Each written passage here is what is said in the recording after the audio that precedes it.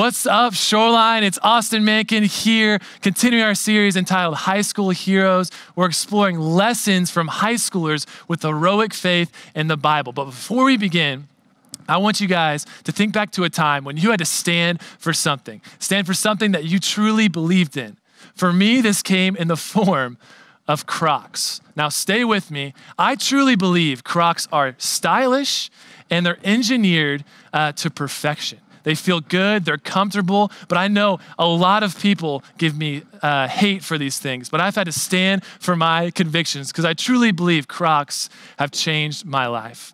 And so I know that's a silly illustration, but I want to talk about a guy who had to stand for something even greater, a guy named Daniel in the Bible, where he had to stand for his convictions and stand for what he believed in. So we're going to be talking about his story. And Daniel, to set us up where we're going, is a guy who was young, but he was intelligent, he was bright. He was the guy making varsity as a freshman. He had the letter jacket with all the patches on, but he was 15 years old when he was called into leadership. Like, he is just getting his driver's permit. So he is young in his faith, but God still uses him. And so we're going to be in Daniel chapter 1. So if you're with me, you can turn to Daniel chapter 1.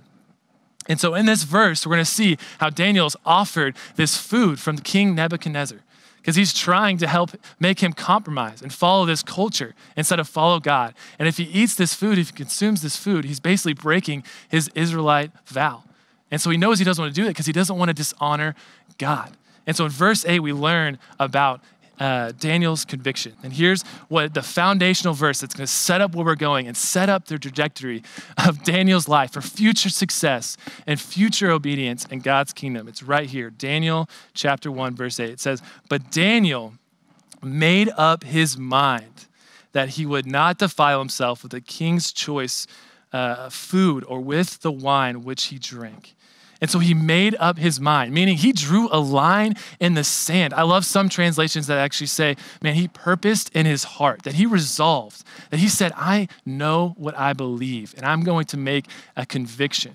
And convictions for us are so important. Biblical convictions are the backbone of our faith, that they keep us from wavering or swaying or going along with the culture or trying to just fit in to be liked. They keep us on a path of obedience. And that's why convictions are so important to have. I love this definition of what convictions are. It says, a conviction is a belief that is considered true and worthy of maintaining regardless of the consequences. Regardless of the consequences. And so, man, that was what Daniel had to face in this moment, that he chose to reject this small food that others would say, hey, it's fine. You can simply make this small compromise. But he chose to reject it knowing because he wanted to honor the Lord. But it came with consequences. I mean, he could have been executed. He could have been expelled from the school that he was in. Man, he could have been hurt or wounded by other people because of this. But he chose his convictions over culture. And here's what we're going to see what happened to Daniel, because it's amazing. The first point I want you to understand that we can learn from Daniel's life is that he was firm in his convictions. So I want you guys to be firm in your convictions. And so the Babylonians, man, they tried to change his culture. They tried to change what he wore, his language, his religion.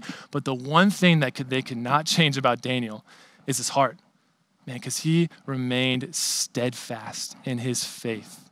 He trusted God, because if you are firm in what you believe, you will not waver in the moment of temptation. And that's what he believed. And he faced really two challenges that I want to highlight in Daniel 1. Two challenges that we really face on a day-to-day basis where we can either compromise on our convictions or follow the Lord. And so he chose obedience. The one temptation we see in this first chapter is that he was tempted by popularity. Popularity, something we all face today. But when he chose to reject this, man, he chose obedience. And he could have really just kept his head down. He could have just remained quiet. He could have honestly just went along with the crowd. But he chose obedience over popularity. He decided, hey, I'm not just going to try to fit in, but I know there's a greater reward waiting for me. and he chose obedience. He chose obedience. He also was tempted with pleasure. So he had all this food around him. Man, he could have easily given in. Man, how many times are we tempted by pleasure to compromise? It could have been the entertainment we watch. It could be the language we speak. It could be the friends that we're around. We could be easily tempted to compromise. And it could be small or it could be large, but Daniel knew where he stood. And so my encouragement to you guys is to build your boundaries early.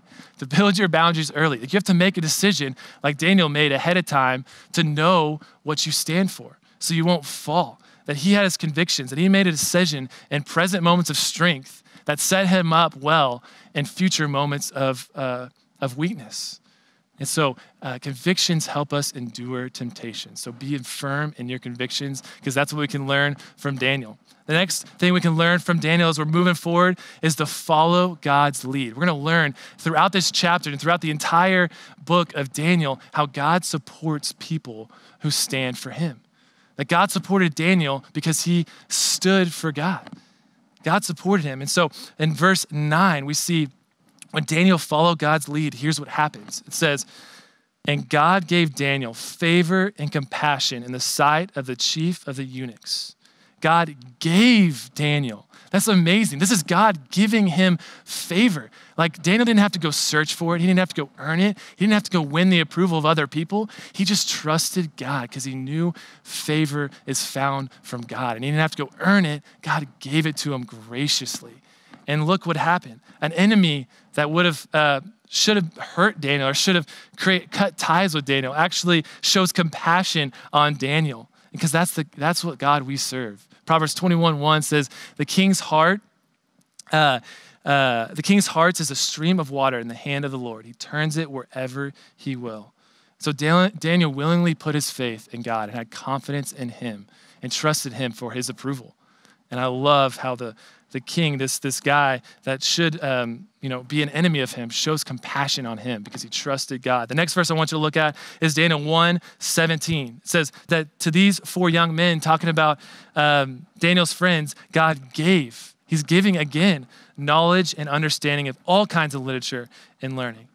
Man, I love that because when he took a stand, you see how Daniel, when he took a stand, he embraced the wisdom that God had for him. That when you take a stand, you're really taking advantage of the opportunity that God has for you. That God has for you. And so taking a stand right now might be that you're just taking a stand to trust God in any scenario. It might mean that you're taking a stand in your friend group to say, hey, man, they're making poor choices. And then I'm not going to agree with that. Or I'm going to, in a gentle way, in a humble way, maybe choose to go a different direction. Taking a stand can look a lot of different ways. But I would challenge you, encourage you to come up with, decide right now with what your convictions are and where you're going to stand. Because this is my heroic principle that I want you guys to encourage you to think about, is that God supports those who stand for him. That God supports those who stand for him. As you keep reading in the book of Daniel, you're going to see how God continues to give him leadership, continues to give him influence, continues to give him just favor in the way that he goes because he chose his convictions early. And so that's our encouragement to you, is that you guys would know what you believe and know why you believe it, and that you choose for your convictions and you don't follow culture. We love you guys. Thanks for listening. Have a great week of worship.